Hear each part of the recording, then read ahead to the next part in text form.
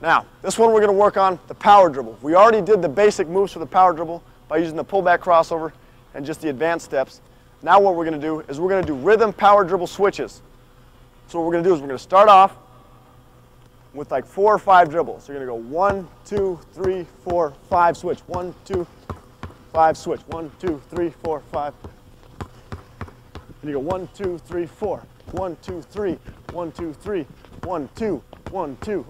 1, 2. 1, 2. 1, 1, 1. And you're going to do rhythm switches. So work your way up, work your way down from 5. So everybody come out, spread out a little bit.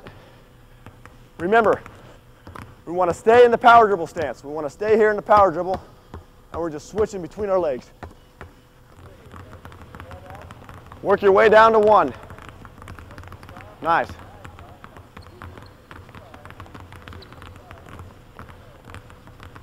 Go fast enough to where you can make a mistake. Push yourself. Good. There you go. There's a good one. Good. Awesome. All right. Nice job. Nice job. Let's hold the balls.